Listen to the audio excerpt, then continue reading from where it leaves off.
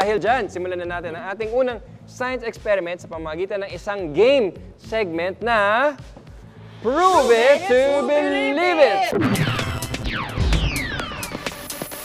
Okay, ito ang mechanics ng game natin. Okay, meron tayong tanong. Ako magtatanong at may kailangan nyo ito isagutin. Kayo yung challengers, okay? Pag nagtanong ako, okay, unahan kayo magsasabi ng I believe it if you're ready to answer. Alright. Okay?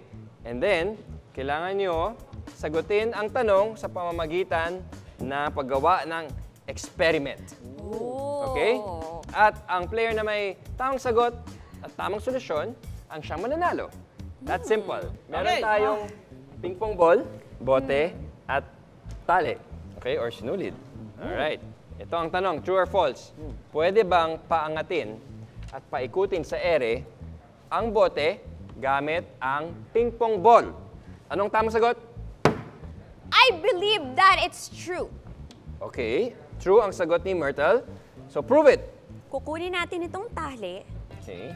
Pagkatapos, ayan, sisecure ko lang. Kukunin ko yung kabilang end. Okay, kabilang dulo. Ayan, iti-tape ko ang ating string dito sa ping-pong ball. Idikit ang tali sa ping-pong ball. Ano kaya ang naisip ni Ate Myrtle? Tapos, okay. Ganyan. Oy! Oh, okay. I see what you're doing. Parang di umangat. Oh, pero sorry Myrtle, umangat nga ng konti pero hindi siya nagstay sa ere. Nga eh. Oh, so, okay, next. Kuya Roadfill, anong sagot mo? Nandito yan. Feeling ko may kailangan idagdag dito eh. Tatanggalin ko lang to Sige. Ito, lalagay natin itong straw. Kasi may purpose yan. Yan, diretso ka lang. So, diretso lang. Papasok ko na yung straw. Tapos, tali. lagyan ko rito ng tubig. Check natin sa timbangan. 100 ml na ba? 100 na ba? 100? 100 grams na ba? Tapos yan na nga, naidikit na natin ng glue gun itong ball sa dulo. Hawakan natin to. Yan. Wow! Parang yun lang Ang pag-angat at pag-stay ng bote sa ere ay dahil sa centrifugal force.